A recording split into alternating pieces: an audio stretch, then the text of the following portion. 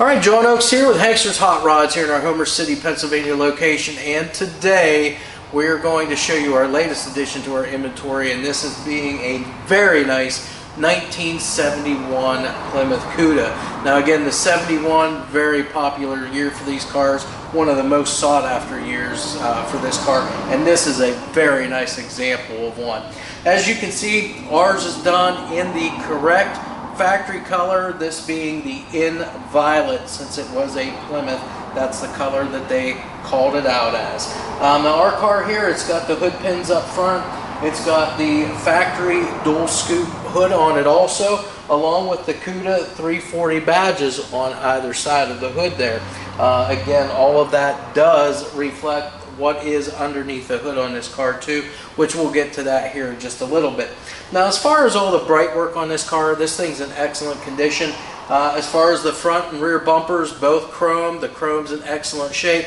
You'll see that as we walk around once we get to the back, and then again once around back to the front again. As far as the fenders here, you can see this one has the option for those air scoops in the front fenders. Those are very nice looking on the car. As we look down at the wheels and tires even, these are factory steel rally wheels for the Mopar. Again, it's got the beauty rings and center caps on it. BFGoodrich Radial TA rubber wrapped around all four wheels on this car.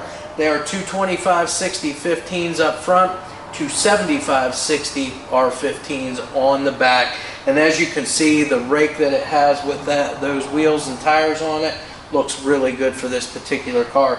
Now as far as body panel fitment and alignment on this car, we look at all of these cars.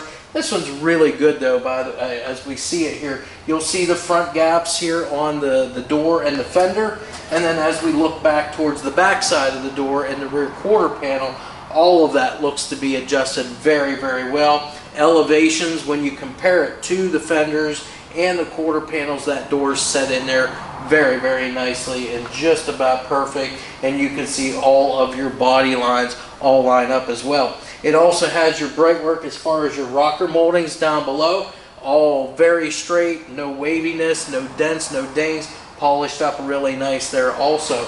Now up on both of our doors, passenger and driver's side, you've got the dual mirrors here, both color coded for the car. This was an option for this car. And the driver's side mirror is also a remote mirror, so you can adjust that from inside. Obviously you can see this car has a vinyl top. It's the white vinyl top, and that is the correct color from the factory for this top. The top itself is in excellent condition here. All of your stitching and all of your seams are in great shape. There's no rips, tears, nothing at all. The top is super clean, as you can see here in the video. All of your bright work too, up around your drip rails here, those moldings, those are in great shape. Of course, feeling in the rain gutter here, it's going to be nice and smooth. Also down around the moldings here, around that back window, nice and smooth. You will not feel any bumps whatsoever underneath this. The glass in the doors here and the quarters here, all of which are in great shape. You can see it's slightly tinted glass, no chips, cracks, or anything like that. All in really good shape, and all your moldings down those leading edges of those windows, like your quarter window here, straight, polished up, very nice. There's no pitting at all on any of the bright work.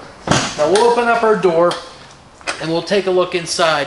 Now again, first thing you're going to notice, it's got the white interior here as far as the door panels, those front high back bucket seats, and the rear seat. Again, so many times you get a car with white interior and you just can't get it very clean.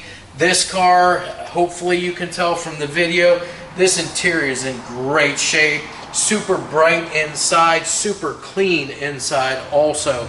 Of course, it's got the black carpeting, no rips or tears there. The factory dash in there as well, factory gauges. It does have, I believe, an auto gauge fuel pressure gauge on it, but I believe that is out underneath the hood. So we'll take a look at that whenever we get there. Of course, you can see the door sill plates. Those are all in great shape. All of your weather stripping along where your window seals up against, the seals along your quarter windows, and your U-shaped jam seals here. These are all in great condition, and you can see the paint both outside and even on the inside here of the car, it's just in great condition. You've got your decal in here that's got your the manufacture date basically, and your VIN number here. That's all intact and still on the car as well. Your wood grain 3-bar steering wheel, and your factory center console in there with the wood inlays. And then of course it's got the slapstick automatic shifter in there as well. Now the radio that's in this car, we'll close this up. It's more of a modern radio. It has the look of the original stereo, but it is modern. It's more digital. There is an amp in the back here we'll take a look at when we open the trunk and so forth. But again, it is a more modern radio. So quarter panels, all the panels in the car, as you look down the side of it, super straight the whole way down the side. Again, this paint the whole way around, just as nice as you can expect. I mean, this purple is a very nice color.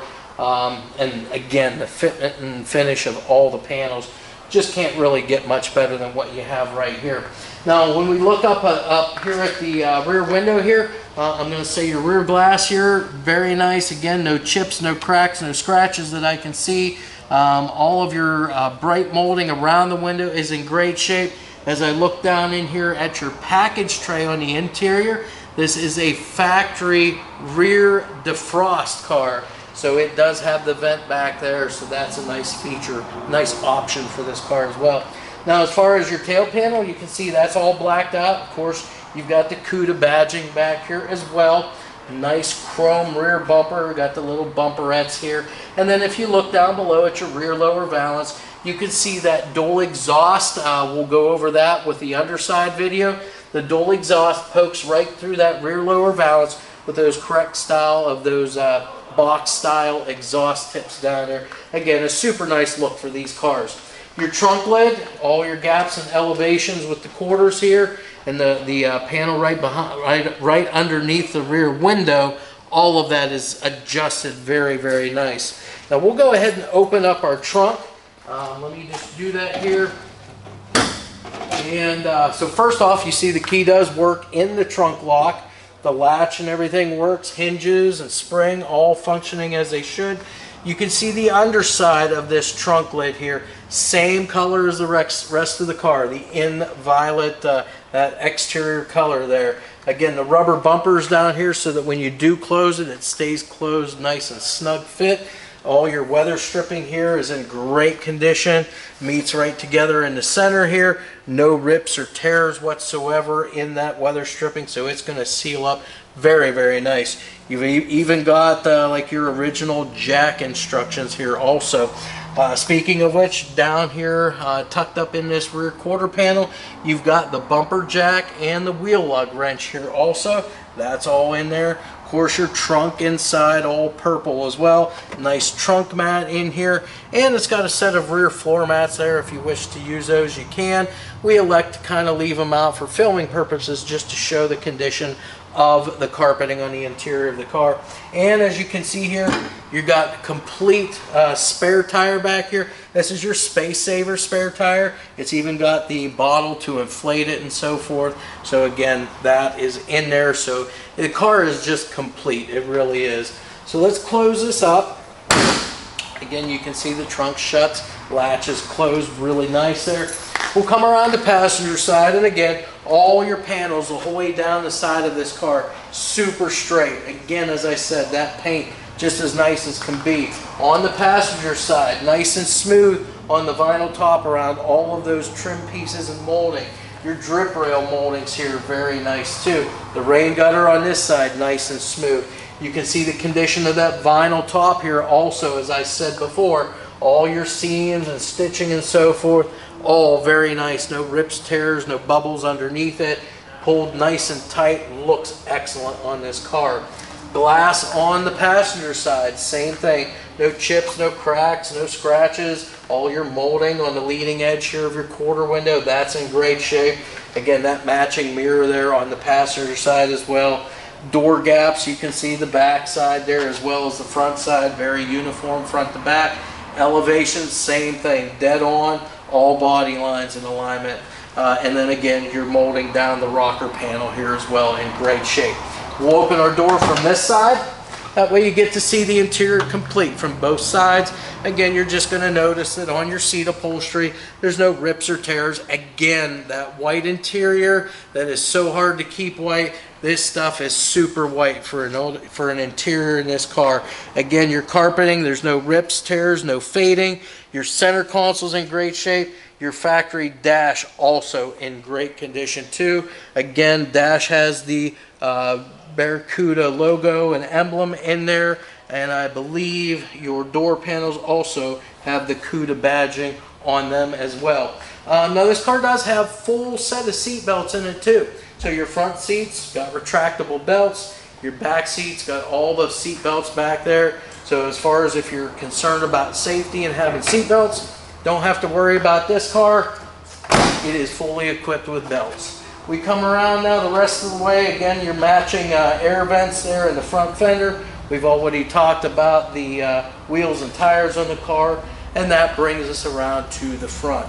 So as you can see, this is just your typical front end for a 71 Cuda. The front bumper's in excellent condition. That chrome, very nice and shiny. There's no pitting whatsoever on it.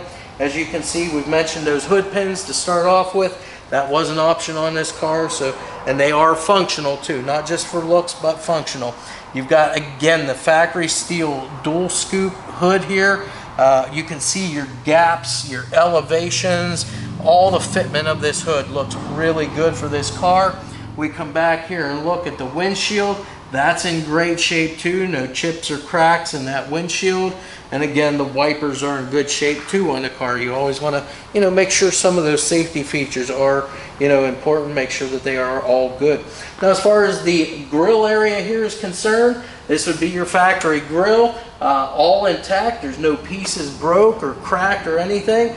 All in very nice condition. Of course, you can see you've got your quad lights here. You've got your low beams. You got your high beams, all of which are glass lens sealed beam units.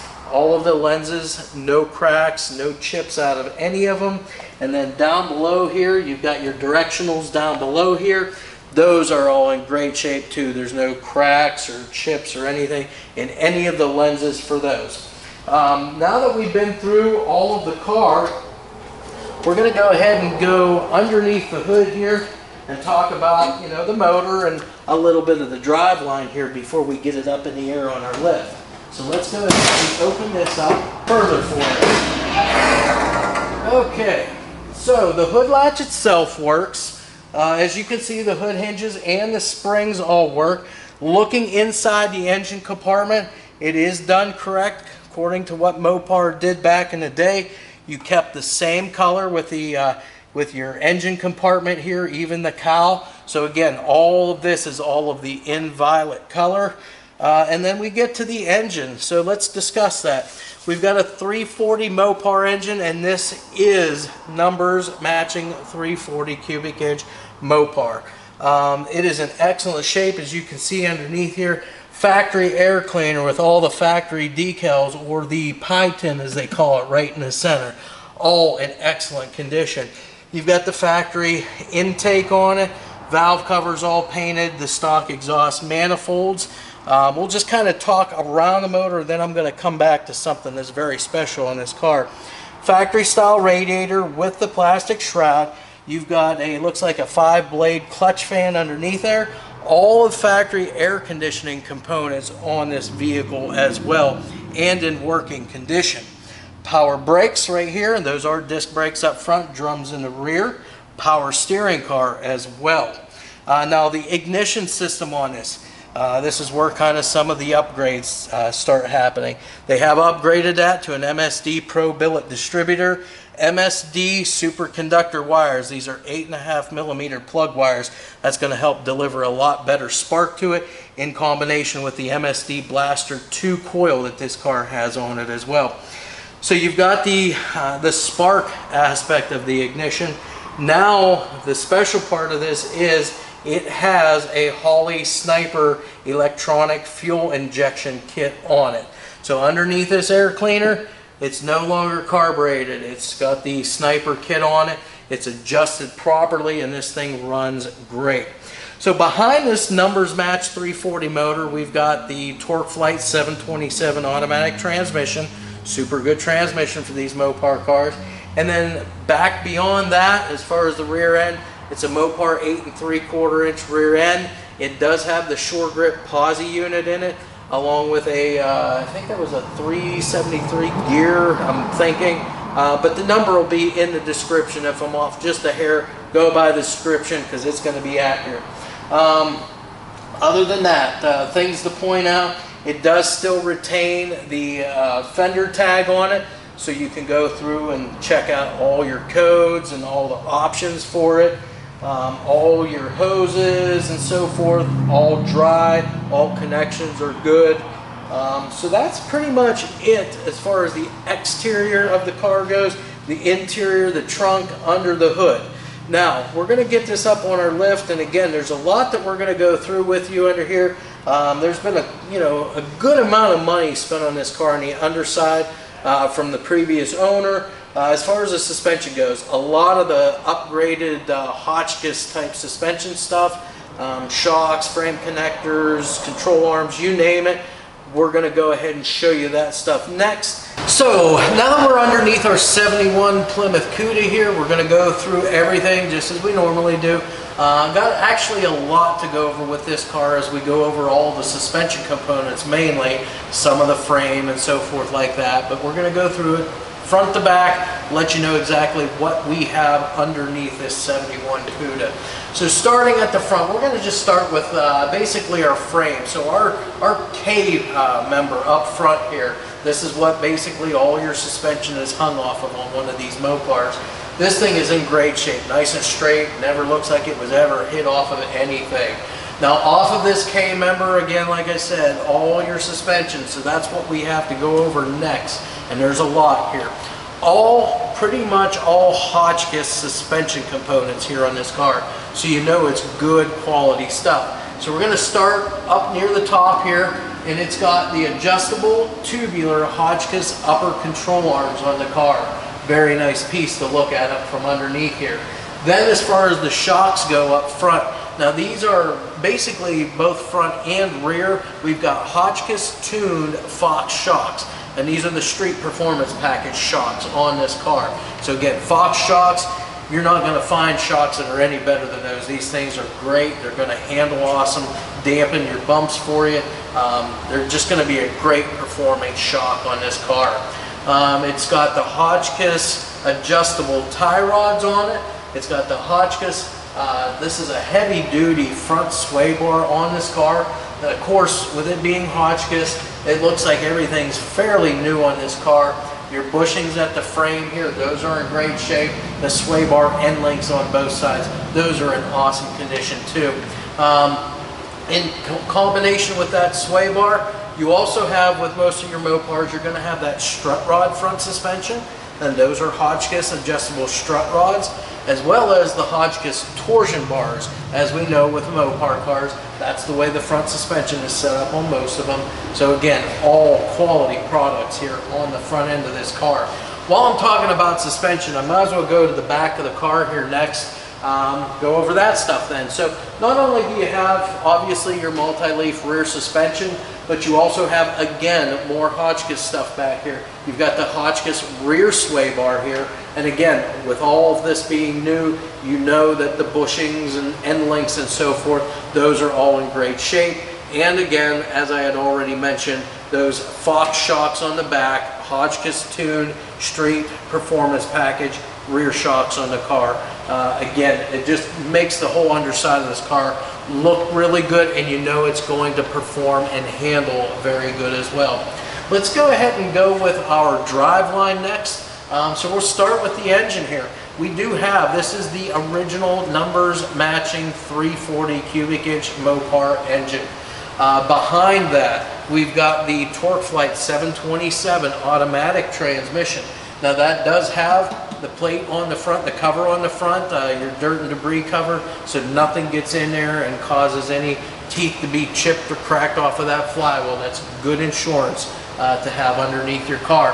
Now as far as the transmission pan and the oil pan on the motor, as I look at everything underneath here, this is all dry, free from any leaks or drips on this car.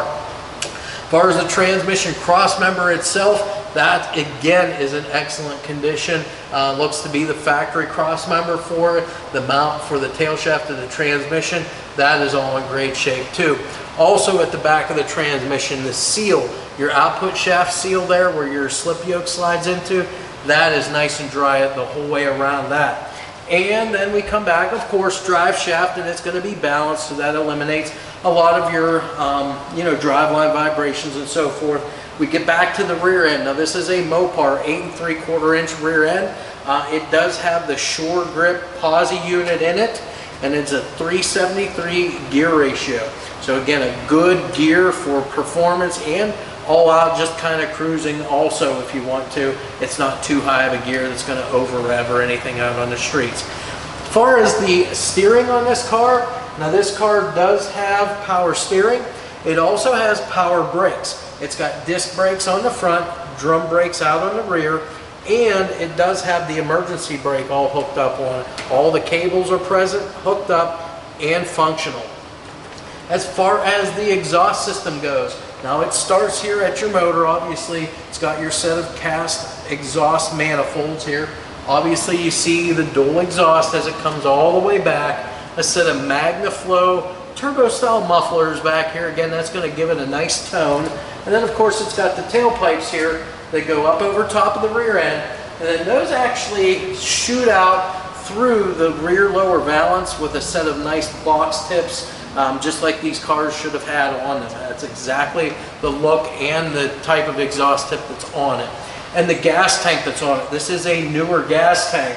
And the gas tank is in great shape, nice and shiny underneath here. You've got the straps and all your mounting hardware. All of that is in good shape. Wheels and tires. We've got 15-inch factory steel Mopar rally wheels, complete with the beauty rings and the center caps. And then for tires, BFGoodrich Radial TA tires. You can't go wrong with those. Very popular tire and a good performing tire also on these cars. Up front, we've got two 25/60 R15s. On the back, we've got two 75/60 R15s, just to give it the nice stance that it has. Obviously, you've seen that when we've done our walk-around video on the car. And then for the frame and the floors themselves are in excellent shape. I don't see any patching, no holes, obviously. What you see underneath here as far as undercoating is probably the factory undercoating. All of the drain plugs, the little rubber plugs and so forth that should be in this are in it. All of your brake lines and fuel lines are all run along the, like the pinch welds and so forth, are right along the bottom of the floors here very nicely. The other thing is about this frame, they've gone ahead and added those Hotchkis subframe connectors in here too. Now of course the brackets for them are welded in. The actual connectors themselves are all bolt-in though, so the only thing welded in is going to be the brackets for them. But again, that's going to give this car a lot more stability, a lot more strength through the center of the car. Just going to help the overall handling package of this car. And again, why not? Since you spent all the money on the Hotchkis stuff that this car does, you want to make sure you go all the way with it, complete the underside of the car so it can be as good a handling vehicle as possible. And that's pretty much it for underneath our 71 Cuda. Again, the 71, very popular year for these cars, and we've got a nice one here with our in violet car. So we'll go ahead and get this down off the lift. We're going to go underneath the hood next. We'll fire that numbers matching 340 motor up.